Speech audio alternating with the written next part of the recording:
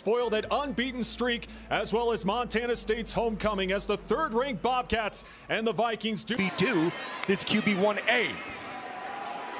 As they'll get it on the ground on the first run, and they'll go to Julius Davis, the Wisconsin transfer, as we take a look at With the rest of the stable of running backs, it's very, very impressive what they built here at Montana State. Play action going to Derek Snell in the flat, and the fullback slash tight end is able to move the sticks. Chambers, straight drop over the middle, and that one hauled in. And Montana State again with another first down. TDs last week for Trayton Pickering, as he's the man in motion here. And they go to him again. Pickering with a first down, and wrapped up by Marquis Johnson now in at running back for Montana State. They give it to him. Johnson with some space, getting past the 15 and rumbling into the red zone. Big Sky opponent in 11 games. Play action again, dumps it off. Derek Snell, one man to beat, tried to hop over him, but gets down to about the 5. Chambers now in the pistol. Davis getting the rock again. Davis bouncing off of one tackle, reaches over. Montana State quickly on the board. By Montana State. Off and running so far. So all alone in the backfield. Looking to throw, pressure coming from Brody Greedy, goes underneath.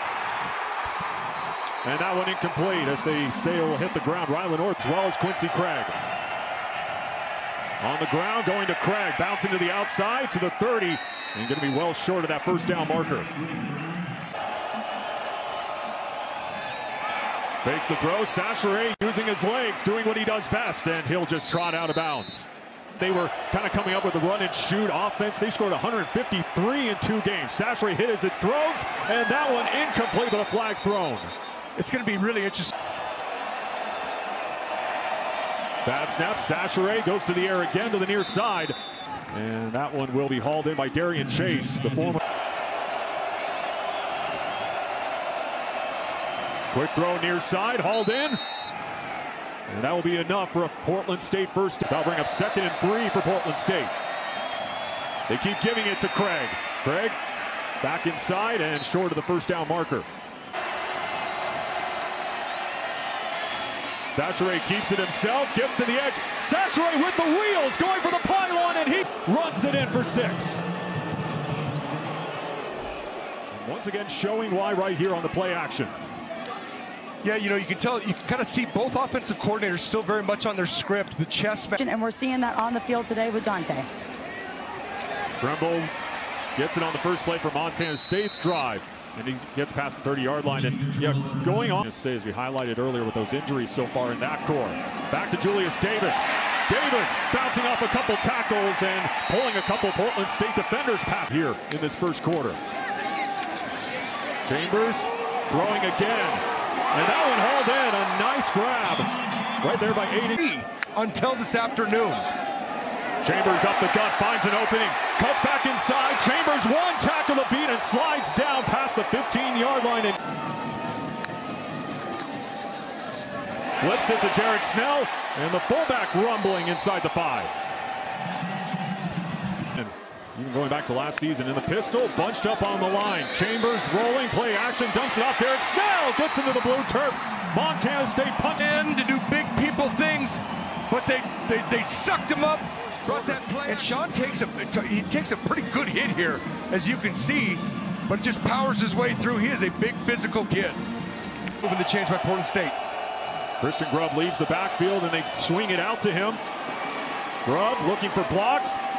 Grubb getting past the 50, still on his feet, cuts back inside. Grubb into Montana State. Got to go to the air here. Sacheret throws it straight up, jump ball, and picked up by Rylan Orr.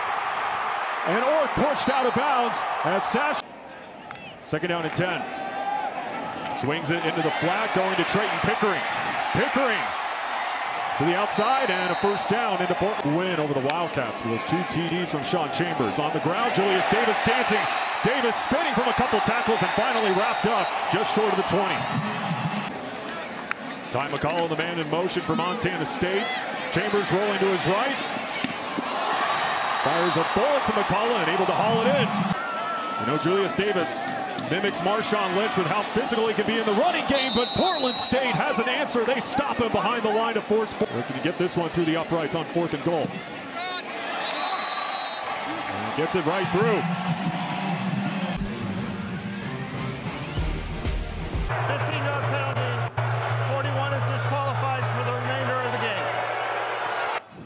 So Nolan Askelson ejected here in the first half.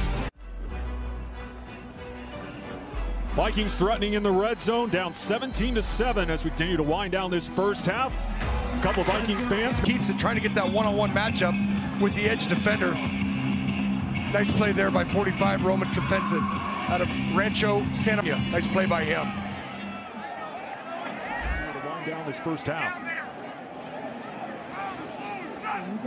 Quincy Craig back to return. Welcome to the Chevrolet Halftime Report. I'm Alex Eshelman. Scott Breen live from Bozeman here at the home between Montana and Idaho State at 7 at halftime. Same goes for Eastern Washington against Idaho. They are all tied up at 21 all. Scott, you just spoke with Coach. Past midfield. Something Coach Barnum said on our call, you know, he was telling his running back room, hey, big backs, run like big people. You're not little jitter. Longest season was 45 last week. Chemistry and the camaraderie those two quarterbacks have in that room.